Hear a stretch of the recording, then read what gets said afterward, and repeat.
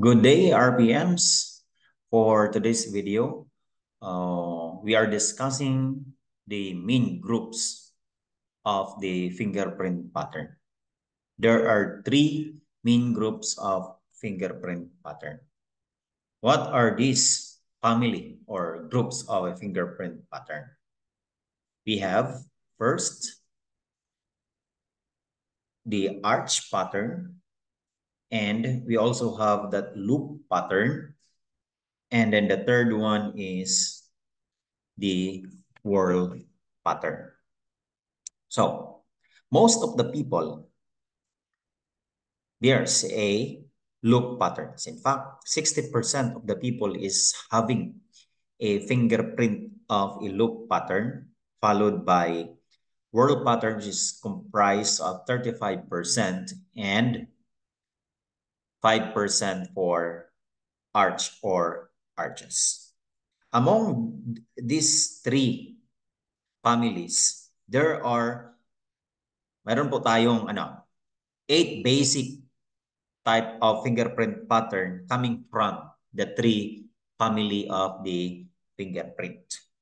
We have from the loop pattern, mayroon po tayong yung tinatawag natin na ulnar and radial loop. Ito. And under the arch pattern, mayroon tayong plain arch, and we have also the tinted arch. And world pattern comprises of 4 patterns, specific patterns. We have the plain whorl, central pocket loop whorl, double loop, and accidental whorl. Yun sila yung 8 basic type of fingerprint pattern. Okay, let's proceed. So these are the prints of an arch patterns, the plain and tinted arch, the loops, the radial and ulnar loop, and the whorl patterns. We have the plain whorl, central pocket loop whorl, double loop, ito.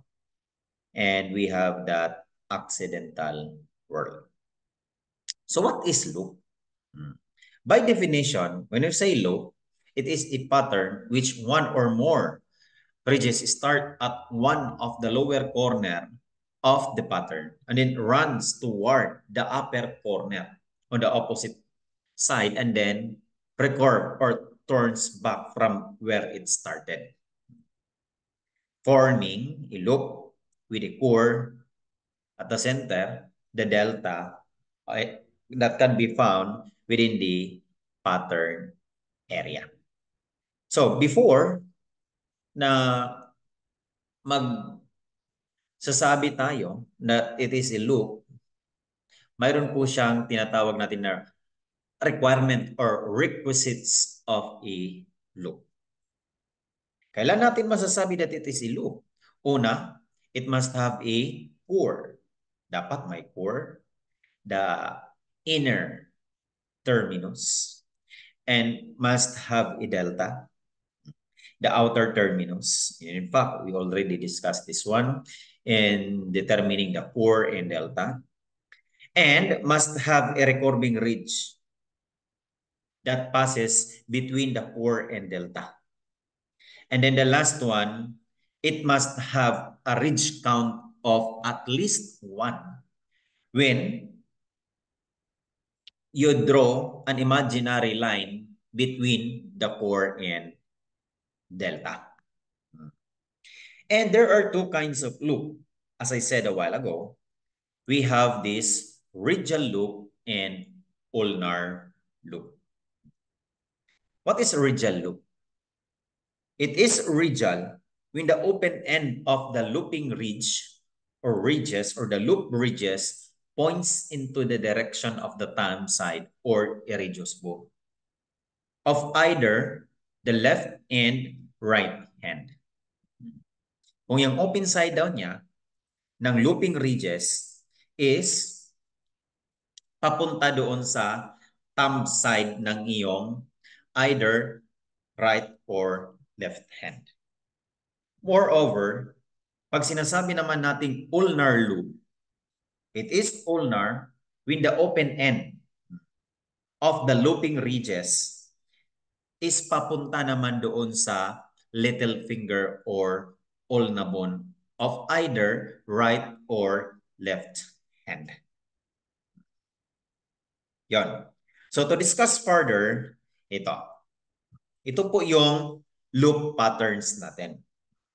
To shorten the definition of a loop, type of pattern which one or more ridges enter upon either side, recurve, touches, or pass an imaginary line between delta and 4, and pass out or tend to pass out upon the same side of the ridge entered, meaning it recurves back from where it is started. So this pattern here are examples of a pattern of a loop. Kung titingnan natin, ito yung mga open end. Yan, dito. Kung saan pa tungo. As I said, there is a qualification para masasabi natin that it is a loop. Okay? Tama? Okay, let's proceed.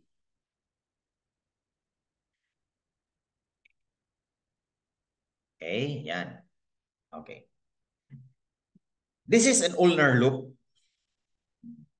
Pero, bago natin malalaman that it is an ulnar loop, of course, we first determine to which hand it emanates. Saan nang galing? Left hand ba yan or right hand ba yan? That is if it is a standard specimen. Kung question specimen naman, of course, hindi natin alam. So in this context, let's assume that it is a standard specimen. So,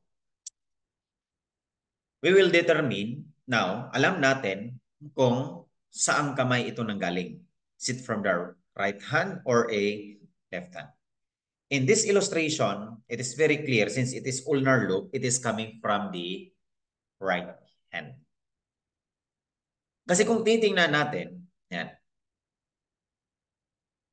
yung open end niya is nandito. When you place your hand on the illustration, kung titingnan mo, place your hand, please, on the illustration, makikita mo na yung open end niya is towards or going into the direction of your little finger. Place your right hand kasi it is coming from a right hand.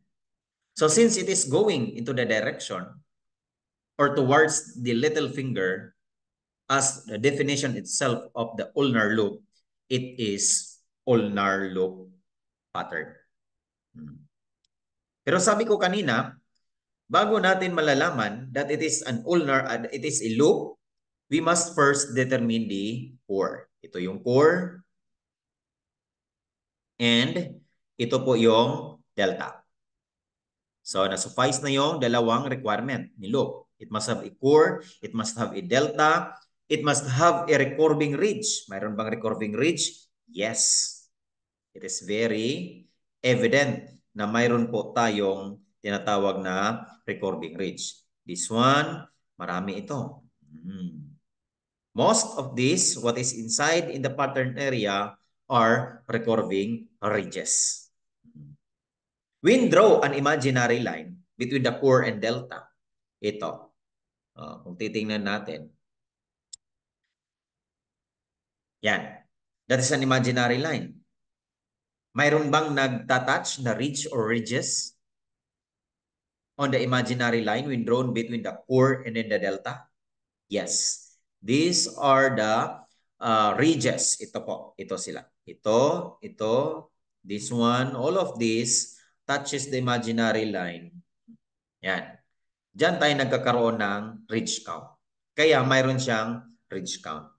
So, in this illustration, it is very clear that it is a loop pattern coming from the right hand and it is an ulnar loop since the open end is towards the little finger. Place your right hand kasi coming from the right hand. Okay, let's proceed. On the next illustration, dito po, sa pangalawang illustration natin, is a radial loop. Still, it is coming from the right hand. Kung titingnan mo, kung titingnan natin, ito po. The open end is at the place of the, yan, dito. When you put your hand on the illustration, yung open end is towards to your thumb or in your radius bone. Kaya nga, again, a definition of a radial loop, if the open end of the loop ridges or the looping ridges is into the direction or towards the radius bone or thumb, that is radial loop. Of course, qualify ba ito as a loop? Kung mayroong, una, we have that core, we have that delta, ito po, delta, and we have this, ito po, ito, yan, recurving ridges. And when we draw the imaginary line between the core and delta, yan, mayroong nagtatouch na mga ridges on the imaginary line, which will be considered as, yan, ridge count natin. That may qualify into loop. Madali lang. Tingnan natin. Madali lang natin tingnan kung radial ba yan or ulnar rather. Kasi we will be determining the open end of the looping ridges. If it is going to your thumb or going to your little finger. Pag thumb, radial. Pag little finger is ulnar. If it is coming from the right hand, put your hand on the illustration, right hand. Pag nanggagaling naman sa left hand, of course, left hand naman yung gagamitin mo para ma-determine mo whether it is ulnar or radial loop. Okay? Let's proceed. Ito po. Yan. So, this is a right radial loop. Yan. Right ulnar, right radial, left ulnar, and left radial. So, this is the print. Ito yung mga print. This is a loop pattern. Kung titingnan natin. Ito. Ito po. Loop pattern po ito. Ito. These are loop patterns. So, ito yung kanyang symbol. Slash. Yan. Ito. Yan. Symbol of a loop pattern. This one is a right radial loop. Kasi when you place the your hand rather right, the open end, kung titingnan mo yung open end is towards your thumb. So, sign must be aligned. Naka-align kung saan yung open end. Since naka-align siya towards the thumb, this is radial loop. Kaya ito yung kanyang sign, right radial. On the next illustration, on number 2, ito. Ito. When you place your right hand, the open end is towards the little finger. So, i-align mo lang yung slash sa open end, which is the symbol of the ulnar loop.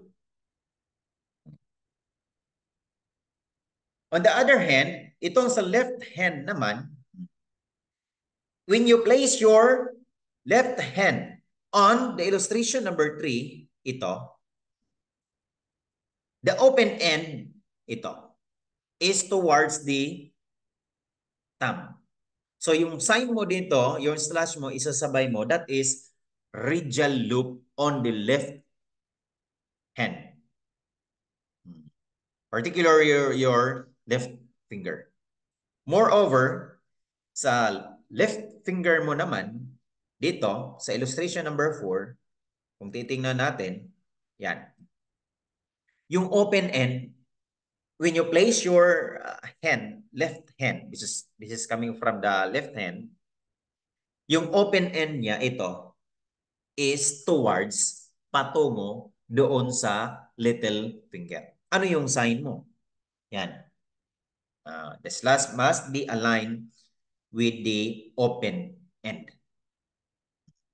That is how to determine the ulnar and radial loop of the loop patterns of either left or right hand. Nagkaintindihan ba tayo? Okay. That ends our topic for today. Thank you. Once again, good day.